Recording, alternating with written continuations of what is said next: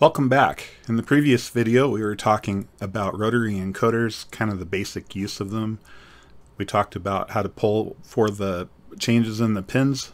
We also talked about how to use an interrupt pin. The whole purpose of the series of videos on rotary encoders that I'm doing is to build this device that I have here.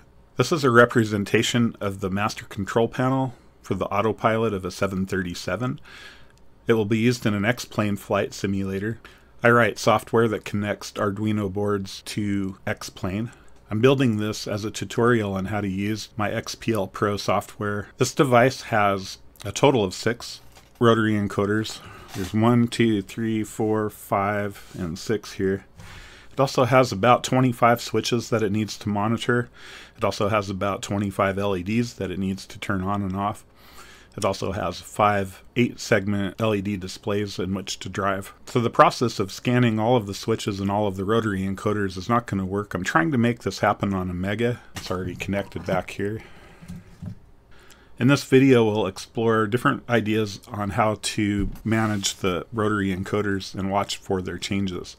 I've come up with a few ideas on how we can do this and take the workload off of the processor to make it happen reliably. We'll talk about a few of those options here, and I'll let you know which one that we're ultimately going to decide upon. The first solution that we can talk about is to take a look at the platform that we're using. For the purposes of my project, I want to stick with a Mega, but if we wanted to solve this problem easier, we could choose to go with something that has an ARM chip, for instance this Feather M4. It has a 120 megahertz clock rate. All of the pins, I believe, on an ARM are interrupt capable pins. So for the purposes of looking at 6 encoders, this would make short work of it, along with the other stuff I need it to do. But for now, we're going to stick with the Mega. The second option is one that I've used in the past in my previous build of a 737 master control panel. It's using a 23017 multiplexer. This is an interesting chip. It communicates via I2C, so it only uses a couple pins on your Arduino. It monitors the pins for changes to occur, and then it triggers an interrupt pin. So you can put 8 rotary encoders on this one chip, use one interrupt pin, transfer the data via I2C, and you're good to go. This chip is a little tricky to use, but I did write a library for it that you can use that does all of the difficult work for you. I'll include that library on the Patreon page that contains this video and also the other things that we're doing. This is what the 23017 looks like. It's kind of a comically long package. There are also breakout boards available for the platform. Here's one from Adafruit, and here's another style that's commonly available. This would probably be my first choice for dealing with this, but there's another option I want to give a try, and we'll see if that works. The third solution we're going to try is to use a common interrupt pin through the use of Schottky diodes to isolate the rotary encoders. But first things first, I have no idea how to pronounce this word, so let's confirm it. Schottky diode. Alright, I think I'm good.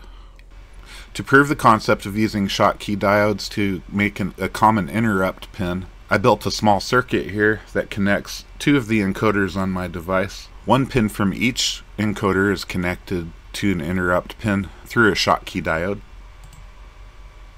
The circuit I'm using looks like this. The clock and data pins from each encoder are connected to separate pins on my Arduino Uno. The cathode of 2 Schottky diodes are connected to 1 pin each on the encoders. The anode side of the Schottky diodes are connected together and then also connected to pin number 2 of the Arduino, which is interrupt capable. I have experimented a little bit with using the Schottky diodes on each pin of the encoder to trigger interrupts, but the coding required to make that work is a little bit more complicated. I decided to keep it simple. This works pretty well. I'm able to discern 2 steps per detent on these rotary encoders, which is more than really what my use case needs. It's a little bit of a mess, but I have the green wires coming from 2 of my encoders. I have the Schottky diodes on the breadboard, and you can see the Uno is alive. I put a heartbeat on there just to make it a little more interesting.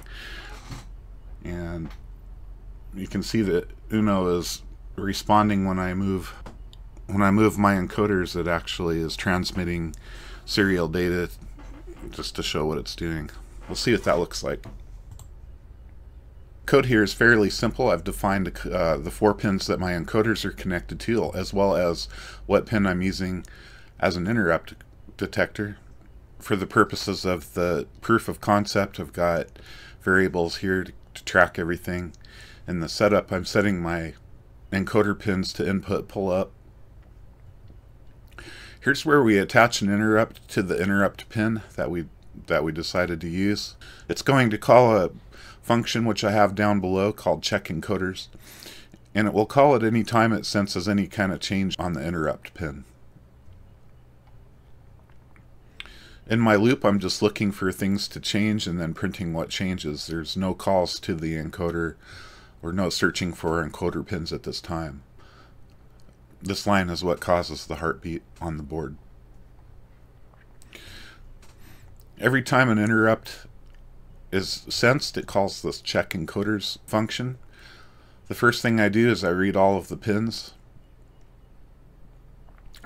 I then look for changes in the pins and detect, depending on their combinations, I'll increase counter or decrease counter. And I have 2 counters, 1 for each encoder. That's the extent of the code here.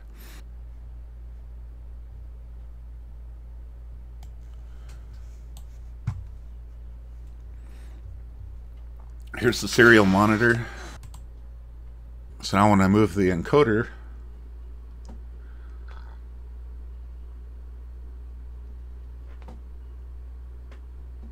you can see that it's detecting encoder 1 and it's responding to the changes. If I go counterclockwise or clockwise, let me clear that again so you can see. Here's clockwise, and so on. I'll clear it one more time. This is encoder number 2. It's hard for me to get to it without blocking it. If I turn it one way or the other, it responds and it knows which one it was. So this proof of concept is looking pretty good. I think I'm going to use this. I'm going to hook up all 6 encoders on my device. If you're interested in seeing what that looks like, there'll be a video coming out soon which is specific to my 737 master control panel build. If you are interested in this kind of content, please subscribe to my channel. Subscribing to my channel encourages me to make more videos. Don't forget, in the description box is a link to where you can download the sketch from my Patreon page. I hope to see you in the next video. Thank you for watching.